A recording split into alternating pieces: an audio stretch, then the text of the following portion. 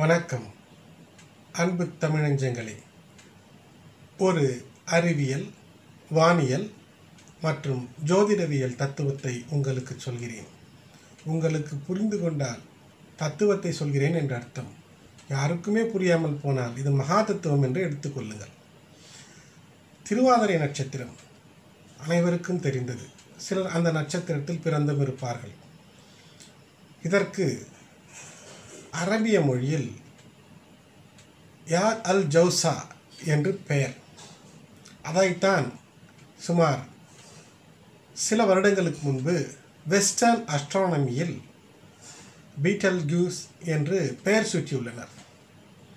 இதை ஏன் இப்பொழுது சொல்கிறேன் என்றால், இந்த நட்சத்திரத்தில் அல்லது நட்சத்திர கூட்டத்தில் ஏற்படக்கூடிய விண்வெளி வெடிப்புகள் நம்மை சேர அங்கு நடக்கும் நிகழ்வுகளை இன்று நாம் காண்பது சற்றேறக்குறைய சுமார் 700 வருட சுமாருக்கு முன் நடந்த விஷயங்களைத்தான் நாம் பார்க்கிறோம்.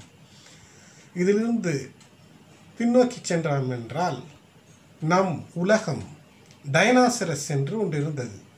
அந்த உலகத்தில் இருந்த டைனாசரஸ் எப்படி வாழ்ந்தது என்று பார்க்க வேண்டும் என்றால், அது எந்த வருடத்தில் அழிந்ததோ அந்த ஒளியாண்டிற்கு பின் சென்று நாம் அதனை பார்க்க வேண்டும்.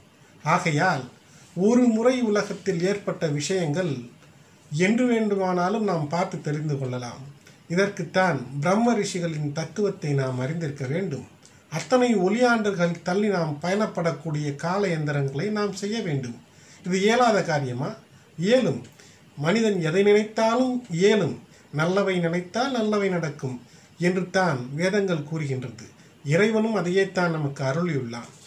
இறைவனுடைய தத்துவங்கள், சித்தாந்தங்கள், அறிவியல், வானியல் இதெல்லாம் பெரும் நமக்கு ஆச்சரியங்களை தந்தாலும் அதில் உள்ள உண்மைகளை நாம் கண்டறிய வேண்டும்.